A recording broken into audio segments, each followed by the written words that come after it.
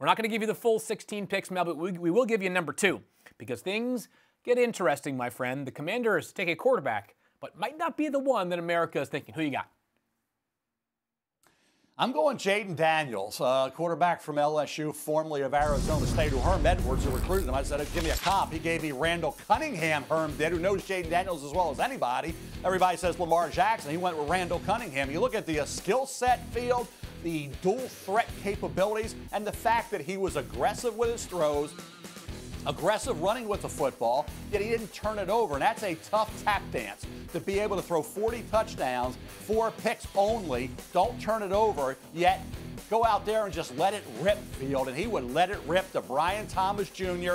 and Malik Neighbors. Malik Neighbors has a chance to be a really high pick. Brian Thomas Jr. has a chance to be a mid-first rounder. So he did have 2 great receivers to throw to. But you look at the improvement he showed this year. Look at the touchdowns, way up, right? Completion percentage, it wasn't that bad. I mean, it wasn't bad. It was outstanding in 2022, okay? He did some great things at Arizona State before he came there. He put on a little weight. He was not about a 180, 185 any longer. So I think the fact that Jayden Daniels did what he needed to do this year in terms of adding weight to that frame, improving in all areas to the point, Field, where he went from a 3rd, 4th, 5th round type of pick to a top 5 pick guaranteed, and I think the 2nd pick overall. So when I look at, you mentioned the quarterbacks, okay? Mahomes extending things. Josh Allen being Superman out there. Lamar Jackson being unbelievable doing what he does, okay? Those types of quarterbacks that really, I think when you talk about threatening a defense, stressing a defense, you think you have a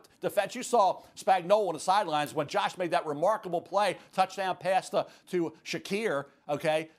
He's just saying, there's nothing else we can do. Just chalk it up to being a great quarterback, Josh. You're great. And Mahomes, you're great. The great ones make unbelievable plays, okay? Nobody else can. Jayden Daniels showed that capability. That's why I think the dual threat capability that he has, the ability to do things that very few can do, is the reason why I think he could go number 2 overall. And also the fact that Drake Maye, late in the year, the Virginia, NC State, missing open receivers, not as accurate and precise as he has been and could be in the NFL. So I still love Drake Maye. I don't think there's any doubt about that. He's going to go, I think, either 2 or 3. But for Jayden, ride that momentum. Look at where he is as a player right now, and look at the league and what those defenses really struggle against. That's a quarterback like Jayden Daniels. Absolutely, Mel. And by the way, we are Monday morning quarterbacking right now as it pertains to the divisional round of the playoffs. And so often we are talking about quarterbacks in clutch moments. How do they perform when the lights are shining brightest, when the stakes are at their highest? Under 2 minutes to go. Gotta have it situations. Down big in the 4th quarter. You name it. Your defense is doing absolutely nothing for you, whatever the circumstances might be. And find me a player this year in college football who more often than not put his team on its back when he needed to, and the results were borderline lights out now. You think about the Florida game.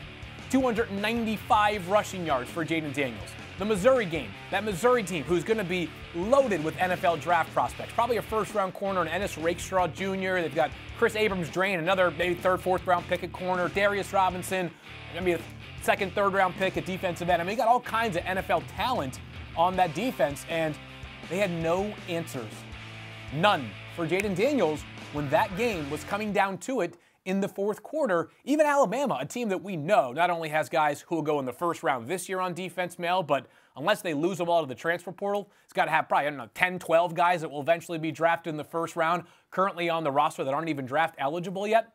Jayden Daniels, compared to his own standards, was just okay against Alabama, Mel, and he had nearly 400 yards of offense.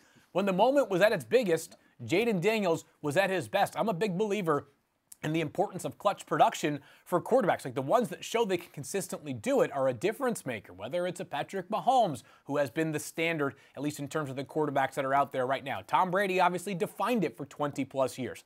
Lamar Jackson started to pile up those moments. At least this past Saturday was a good step in that direction. To me, the moxie, the intangibles that Jayden Daniels brings to the table are just so good that it's hard for me to bet against him. You mentioned Drake Maye, Mel, and I think that one of the realities when it comes to these mock drafts is that when you're taking one guy, it's viewed as a slight against the other guy. But why not Drake Maye, number 2 overall? Well, I just look at a couple games, and it's a couple games against teams they should. They were 24-point favorite over Virginia, lose the game. NC State, better team, but he still struggled in that game, particularly early on. You think about not having Tez Walker early in the year. Think about what he was able to do. You see him there catching the touchdown pass. Had he had him from the get-go, which he should have, but the NCAA said no, and he had to wait, right? He didn't have Downs, who moved on to the NFL in the Indianapolis Colts. Green as well, lost his 2 top targets. So, again, and then didn't have Walker early in the year. But the precise passing, putting the ball on the money where the receiver can do the maximum with the football after the catch, that was lacking on some plays. Now, again, is it nitpicking? Well, it's a couple games against teams where the pressure wasn't there. He had time to throw in the pocket. He had guys open, and he flat out missed them. And I think when you look at Drake, I think you look at the ability to move. He can do that. He can stress the defense with his legs. He's an outstanding athlete. He's got a heck of an arm. Hey, people compare him to Justin Herbert. I had no problem with that. Justin Herbert was the 3rd quarterback taken when he came out, right? Behind Joe Burrow and Tua. Josh Allen was a 3rd quarterback taken. People forget that. 3rd quarterback taken behind Baker Mayfield and Sam Darnold, right? Ben Roethlisberger, 3rd quarterback taken behind Eli Manning and Phillip Rivers. That 3rd quarterback over the years, I can go on and on. There's more than what I said, but we know we got time here. We can't do it all about this pick here and all about this one quarterback. But the 3rd quarterback off the board has hit big in a lot of years. And Drake Maye or Jayden Daniels, whoever that 3rd quarterback is, history tells us there's a chance he's going to have success. And for Drake Maye, these teams also, think about New England, Washington, Chicago, and where we are right now, where they are at quarterback, they gave Sam Howell a chance. Mac Jones, Mac Jones got a raw deal. I mean, Mac Jones was not dealt a great hand there. You talk about the coordinator, think about the success he had as a rookie, then the coordinators changes. They bring guys in that aren't offensive coordinators. You think about where we are right now in terms of receivers at New England, the offensive line, Washington as well, with Sam Howell now needing a quarterback. So these teams, they gave the guy a shot, and it just didn't work.